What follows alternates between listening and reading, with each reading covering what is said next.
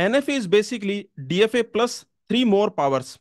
To the DFA, we give 3 more powers, then we get NFA. Okay, so remember, conceptually, NFA is similar to DFA, but NFA has 3 extra powers, and these 3 extra powers, these are non-determinism, null moves, and no moves.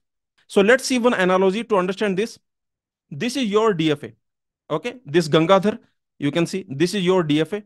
Now, to this DFA, we give 3 powers. We give these 3 powers: non-determinism, null moves, and no moves. So you can see to this DFA, we give the power of non-determinism, we give the power of null moves, we give the power of no moves, then finally we get NFA. Okay, is this point clear?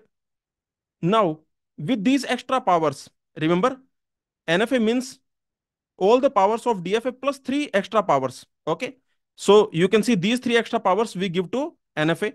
Now, with these extra powers, do you think NFA can accept some language which no DFA can accept?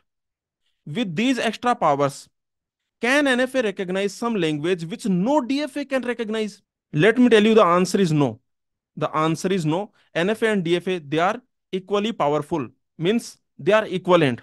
Okay, so you can see Gangadhari Shaktiman hai, NFA and DFA, they are actually equivalent. Let me tell you, these extra powers, using these extra powers, NFA cannot accept any extra language which DFA cannot accept. See, every language that NFA will accept, DFA can also accept. Okay, so this is the point that NFA and DFA, they are equivalent. So is there any language that is recognized by DFA but it is not recognized by any NFA? The answer is no. Is there any language which is recognized by NFA but not recognized by any DFA? The answer is no.